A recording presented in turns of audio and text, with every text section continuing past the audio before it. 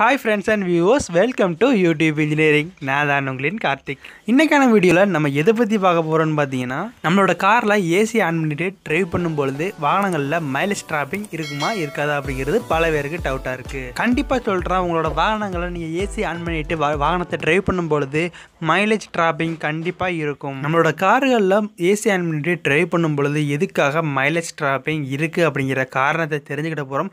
அது போக வேறு என்ன காரணங்களால் நமக்கு வாகனங்களில் மைலேஜ் டிராப்பிங் ஏற்படும் அப்படிங்கிறதையும் இந்த வீடியோவில் பார்க்க போகிறோம்.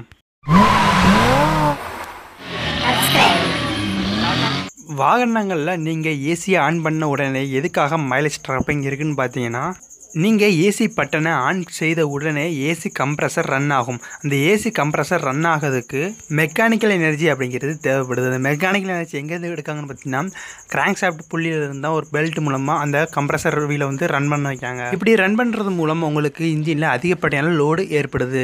இதன் மூலம் அதிகப்படியான ஃபியூலும் தேவைப்படுகிறது. இதனால் உங்களுக்கு மைலேஜ் டிராப்பிங் அப்படிங்கிறது இருக்குது. பழைய மாடல் கார்களில் பார்த்தீங்கன்னா, நீங்கள் ஏசி ஆன் பண்ண உடனே உங்களுடைய எரிபொருள் 30 to 20% தேவைப்படும். ஆனால் இப்போ வர லேட்டஸ்ட் கார்களில் பார்த்தீங்கன்னா, அந்த மாதிரி சிஸ்டத்தை வந்து மேம்படுத்தி ஒரு 10% ஃபியூலை மட்டும்தான் எடுத்துக்கிற மாதிரியான டிசைனில் வந்து கொண்டு வந்திருக்காங்க. இது மூலமாக இப்போ வர கார்களில் ஏசி ஆன் பண்ணும்போது மைலேஜ் டிராப்பிங் அப்படிங்கிறது அதிகப்படியாக இருக்காது. வேறு என்ன காரணங்களால் உங்களோட மைலேஜ் டிராப்பிங் ஏற்படும் அப்படிங்கிறத பற்றி பார்க்கலாம். நீங்கள் ஹைவேஸில் போகும்பொழுது உங்களோட வாகனங்களில் இருக்கக்கூடிய விண்டோவை நீங்கள் ஓப்பனில் வச்சுட்டு வண்டியை ட்ரைவ் பண்ணும்பொழுது அதிகப்படியான மைலேஜ் டிராப்பிங் ஏற்படும். என்னடா சொல்கிற, அதிகப்படியான மைலேஜ் டிராப்பிங் விண்டோவை ஓப்பன் பண்ணனால ஏற்படுமா? அப்படி தானே நீங்கள் கேட்குங்க. ஆமாங்க, அது உண்மையான தகவல் தான். அது 100% உண்மை தான். என்ன காரணம் பார்த்தீங்கன்னா, ஒரு வாகனத்தை ஒரு கம்பெனி மேனுஃபேக்சரிங் பண்ணும்பொழுது அது ஏரோடைனமிக் சிஸ்டத்துக்கு உட்படுத்தி தான் ஒரு வாகனத்தை வந்து டிசைன் பண்ணியிருப்பாங்க. ஏரோடைனமிக் சிஸ்டம் அப்படின்னா என்னென்னு பார்த்தீங்கன்னா, நீங்கள் வாகனத்தில் ஹை ஸ்பீடில் போய்கிட்டு இருக்கும்பொழுது வாகனத்துக்கு எதிர்பக்கத்தில் இருந்து வரக்கூடிய காற்றை கிழித்து கொண்டு போகக்கூடிய திறனை வந்து வாகனம் படைத்திருக்கணும். அது அப்போ தான் உங்களோட வாகனத்தோட ஸ்பீடு வந்து இன்க்ரீஸ் ஆகும். அந்த ஸ்பீடை இன்க்ரீஸ் பண்ணுறதுக்கு தான் உங்களுக்கு ஏரோடைனமிக் சிஸ்டம் அப்படிங்கிறது வந்து வாகனங்களை யூஸ் பண்ணுறாங்க. நீங்கள் வாகனங்களுடைய விண்டோவை ஓப்பனில் வச்சுட்டு வாகனத்தில் ஹை ஸ்பீடில் போகும்பொழுது என்ன மாதிரியான பிரச்சனைகள் ஏற்படுதுன்னு பார்த்தீங்கன்னா, வாகனத்துக்கு முன்பக்கத்தில் இருந்து வரக்கூடிய காற்று பார்த்தீங்கன்னா வாகனத்துக்கு பக்கவாட்டு சைடில் நுழைந்து உங்களோட விண்டோவின் வழியாக பேக் கிளாஸில் போய் அதிக அழுத்தத்தோட லோடை கொடுக்கு.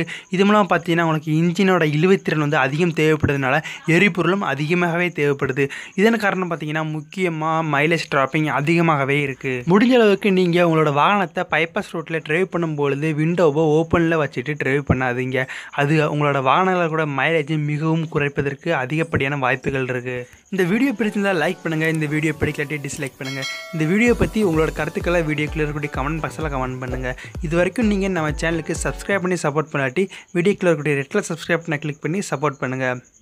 தேங்க்ஸ் ஃபார் வாட்சிங்.